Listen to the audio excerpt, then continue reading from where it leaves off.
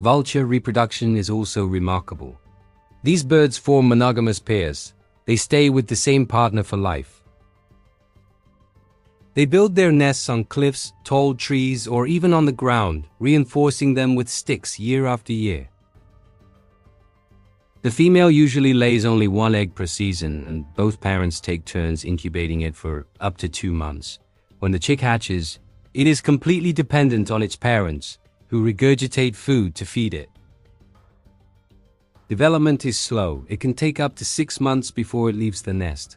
And even after learning to fly, it continues to receive parental care. Another crucial detail: many species don't reach sexual maturity until the age of 5 to 7 years, which makes population recovery extremely difficult. As a result, many vulture species are now endangered. Vultures may not be the most loved birds, but without them, the world would be a far more dangerous place.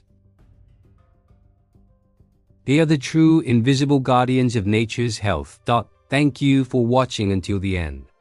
Don't forget to subscribe to the channel, leave a like, and share this video. See you next time.